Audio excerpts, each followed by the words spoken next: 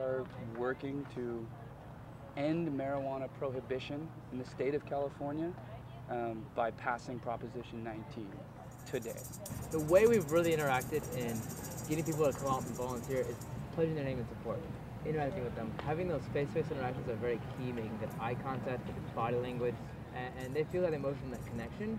They're like, yeah, I really care about this. And I asked them, what are you doing today?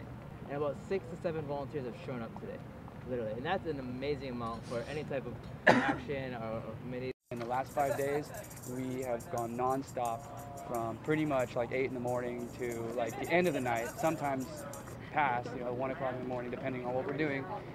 Just really talking to everyone we can, and getting volunteers is a big priority, because the more people you have talking, the more voters you're going to get. The best thing is when we're driving around in the van and there's a moment where everybody starts hooting and hollering, and you have like 20 people all around the whole intersection going, yeah, yes on 19, and it happened. It was really cool.